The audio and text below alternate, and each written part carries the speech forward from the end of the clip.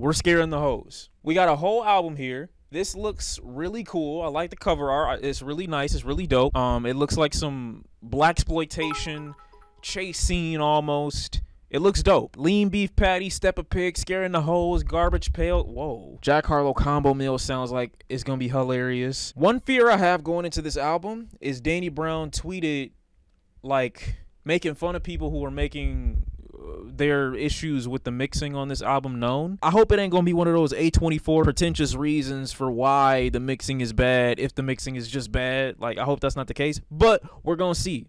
We're gonna see. Lean Beef Patty is the first track. We already heard it unreleased, but we're about to hear the fully released song right now. Lean Beef Patty #1. Let's go. Sounds a little bit better, but it's not the same. Still, till this day, really like the way that sample is used. I like the way it's chopped up. It's real creative. Band camp cover JPEGMAFIA hoes scaring Danny. Let me see what they talking about on Bandcamp. Who's Kim and who's mixing? Like I said, it's still not the greatest on Danny's voice. Step a Pig is #2. Hold on. For a gram, baby, I cannot do nothing with hope. I'ma try Molly and Zans. They try feeling freeze my speech. Calling capital free agent. Cap the salary, free of my team. I like that bar. Calling cap like free agent. I like that. I don't know if it's it's definitely more of a JPEGMAFIA thing where it's like, dude has this uncanny ability to make the most awkward of like assortment of music sound pleasing to the ear. Like these melodies, it's not the right word that I'm using, but they just sound juicy. It's almost like making vegetables taste good. Lush and colorful, extremely colorful. Just mad people love me for me while they put on the front so nobody knows. Don't like when I talk like this. Listen to the way this track starts and then listen to the way it ends. That's the adventure that I want to take on every, and it won't be for every artist, obviously, but there are certain artists, it's like, I know for a fact the destination is not going to be anywhere near the starting point. And I love that about his music. How do you fit that much into a 3.5-minute song? Scaring the Hoes is track #3. Like, what the fuck is that? I know what it is, but it's just like why use that? Why do you use that and think, how am I gonna make something that just sounds bad sound great? Let me take the ugliest thing that I can think of and make niggas look at it as if it's Mona fucking Lisa, who wasn't that great anyway to look at if you think about it, but still. Now look at it.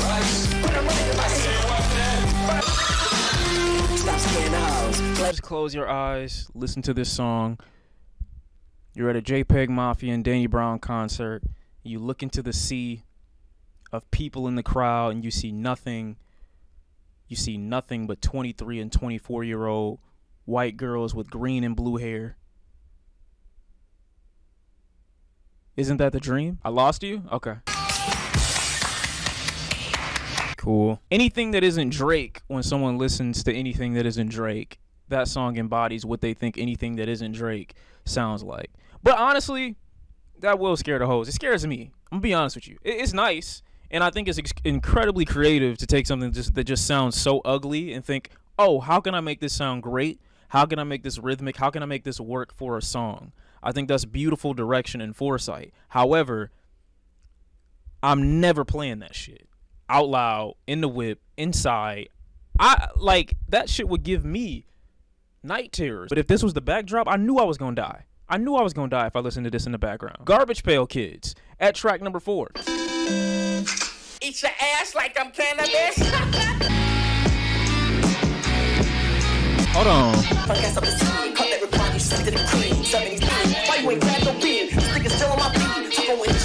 This is the definition of a nigga who can't dress making every fit work for him. You know what I mean? It's like literally background music for Courage the Cowardly Dog. And I know that sounds like a diss, but it's not. It's not. Like, whenever I would turn on Cartoon Network or any show late night and I just woke up in the middle of the night and I saw a show that seemed a little bit more, I won't say abstract, but had something going on in the scene that I could just completely didn't understand. It literally made me feel like I was waking up in the middle of a nightmare. And that's what some of this musical backdrop feels like it would be playing, you know, as they're illustrating like this weird cartoon terroristic character. But aside from that, I really do feel like this is, you know, a nigga with no style being stylish, a nigga with no drip, still having a fashion sense. It's weird how he makes it work. You know that these are not clothes or assortments that you would ever put together yourself, but for a fact, when you see him wearing it, when you see them putting it on, it just works. I love that vocal sample as well. Fentanyl Tester at number 5. No, I'm just saying, man. Is it the car? Hey, that's Milkshake? Bro, I'm fixing them. Right, they got these raps Mississippians. Try to press they lost like Gilligan. I wanna rock right now. Hitting whipping to eating halal. Get to clipping while whipping these sound. Smashing them, knocking on the road, the way we smack them. I'm not seeing you jump around, but I'm some fake. Where you can get everything. If this part weren't in the song, I never would have known. We're just going into the next track. Version of the Super Bowl. I like it. I like it. Like I know who he is, and I'm looking like, who are you? Yeah, like Judy, you know how to do. Hold on, did I find a JPEGMAFIA song I can finally work out to? That's not the only one, but this is the most appropriate one. I'm feeling the energy right now. I feel like I can do anything. I'm not going to, obviously. You fused all my elements of other things that I've been doing my whole life. Consuming the Super Bowl when I was young, you know. Coming up on, you know, gym rat routine. Listening to y'all too. Stepping in like I'm one of the players on the NFL, even though I don't watch it. It feels great. I feel amazing. How can I lose? Who loses when this is the intro to the game? Who loses? Shut your bitch ass up. I don't rap circles around niggas, I do figure eights. Ring free niggas. I don't rap circles around niggas, I do figure eights. Isn't an 8 just like 2 circles? I didn't mean to be that. I did the thing he tweeted. I just did the thing. Shut your bitch ass. Killed the vibe. All right, my bad. Oh, that's nice. Asking me like I'm Tom Holland. Swing on these actors, these rappers bigger than Andy Kaufman. True Molly in the BCDs. He said, baby, just let me ride like DRE. How the fuck you dirty buses posted on KT? Drops got that weight to him. And every time the drums are on with these songs, it's just like constant. I just feel like I'm being battered and beaten into the ground with a mullet. You know whack-a-mole? When you whack the mole.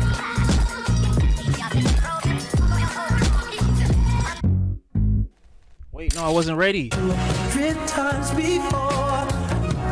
She did take my side. What? I know that's not Michael Jackson. He's on autopilot. Ain't that Casamigos got her taco dripping on the glove. It's got control.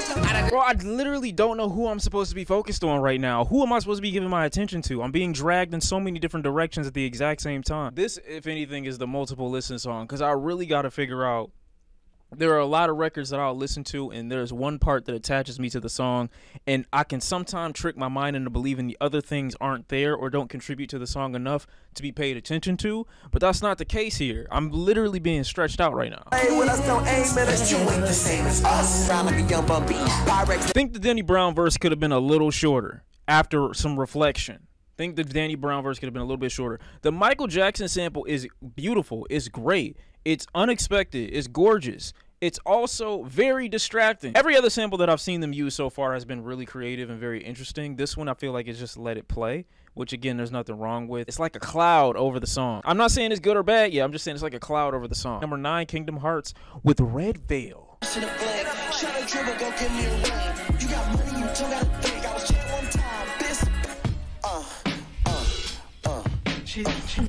What? Okay. Wait, there's still a Red Veil feature. I want to see what he sounds like. This is crazy. That was fantastic. That was great. Is it weird that this sounds like a Christmas song? Maybe that's just because of the bells right now, but I really feel like the spirit, like the holiday spirit, listening to this song for whatever reason.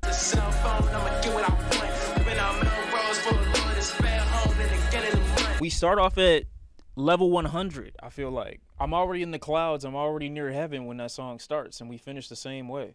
You know, I don't really feel like there's an ascension. We just are above. We're on cloud 9 the entire song. Go to God Loves You at track number 10. Go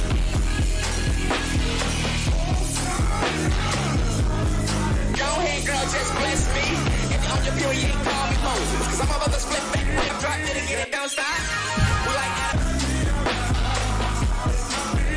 That is what gospel music would be to me if it wasn't boring, you know? I like Jesus. Colorful, it's a lot less boring, some personality to it. I like that. And you can always get me with a gospel sample of some preacher or the choir going crazy. You can always get me with that. So I like that. I like that a lot. Next track is Run the Jewels. Track number 11. It's only a minute. Most my haters scared won't come outside. It's making me cry. Rappers step up and get shit on like they ain't Dubai. Telling no lies. He did not just say that. Wait a minute. What the fuck? That's really good. I would love to see what this album would be if they animated it. You know, like what Kenny Beats and Denzel Curry did for Unlocked. I would love to see that idea, you know, that concept thrown onto this album. Because it sounds really, really animated. And I see just a lot of chase scenes, especially with this one. Just make the track a little bit longer. A whole scene could definitely be made. Jack Harlow Combo Meal at number 12. Sounds classy. Restaurant, I come in, walk past the waiter. Who's the waiter? Jack Harlow. He doesn't come to my table.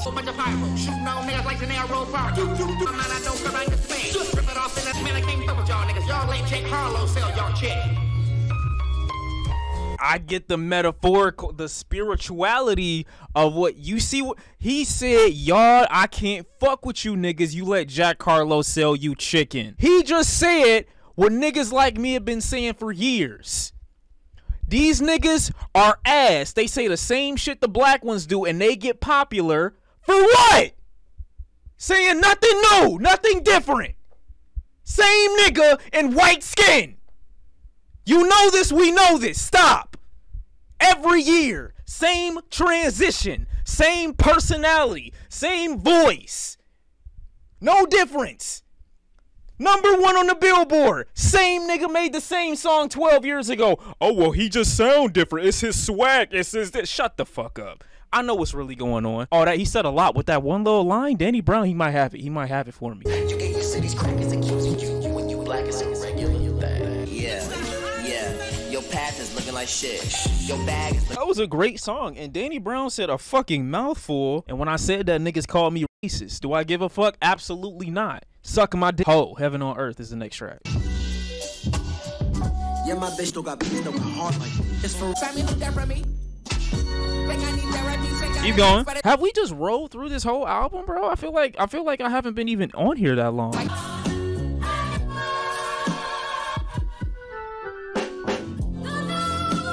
Everybody take a moment, raise your hands for Jesus. Look your neighbor in the eye and tell him you love him.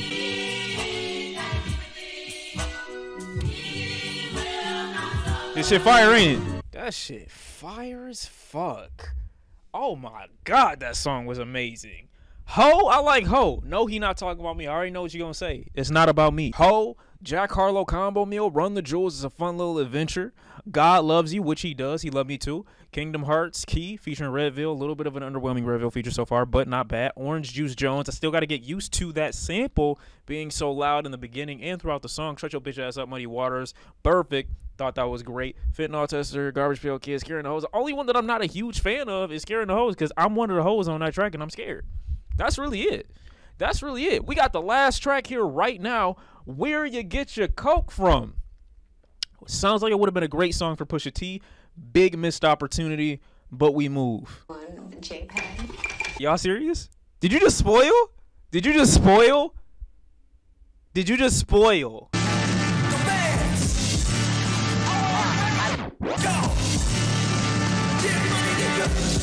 This is great. So there's no Pusha T feature. It's only 49 seconds of the song left.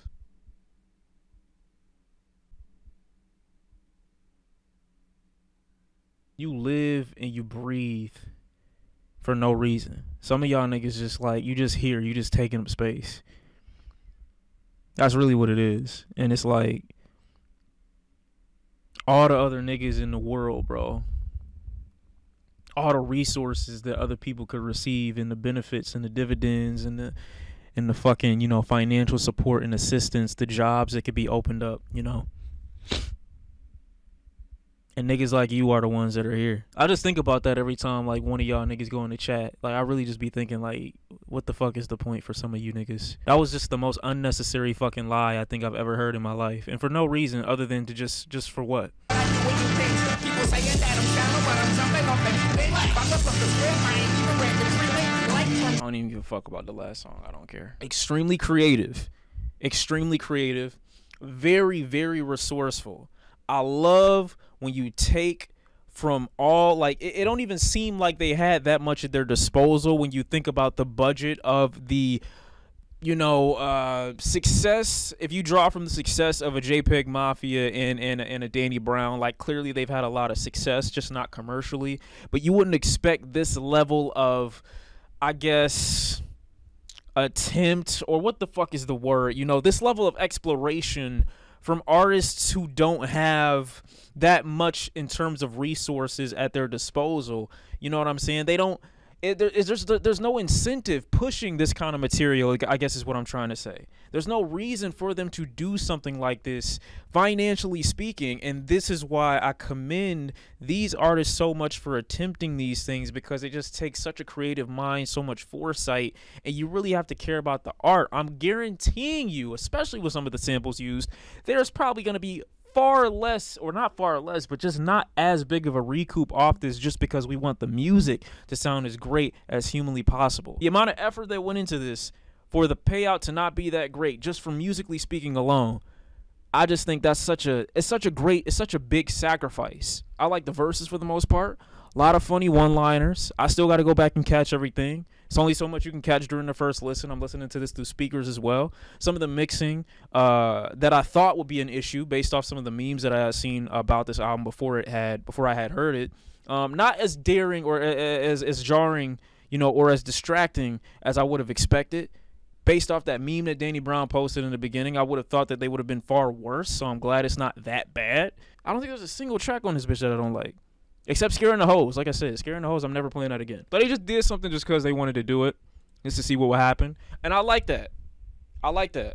I do. I like that. I like just trying something new just because with an artist that you respect, that you also have access to. I wish more people would do it. We would get some great fucking collabs out of the process if people were more open to it. Maybe there's some fear involved. I know people get threatened and things like that, but I honestly think if they just, you know, prioritize the fans' listening experience over, you know what I'm saying, their own ego and pride, we could get some amazing music consistently. I still don't know why 50 Cent and fucking The Game in their prime couldn't have made a whole collab album. It's all about the music to me. There's some rappers right now that I think can make some amazing music together. What's the ego for? At the end of the day, if your song #1, that's a big enough ego for me. Extremely creative.